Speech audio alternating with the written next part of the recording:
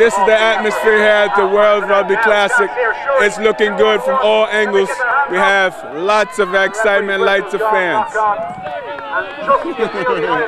Go Eagles! All right, buddy. She's got some good wheels, and I think she's just scored, but she's getting tackled roughly. Oh my goodness, and she's just been tackled. She just got tackled by a rather large there's a gingerbread man after him.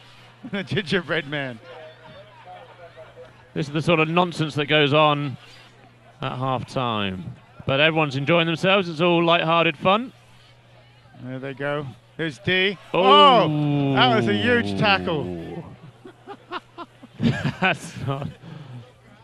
She got up there. Check out the boots on her. I'm not even commenting on that. All right, we'd like to thank BSN again for bringing us this live coverage of the World Rugby Classic. Also Magnum's Gym, who's sponsoring this evening, and On-Site Engineering Services.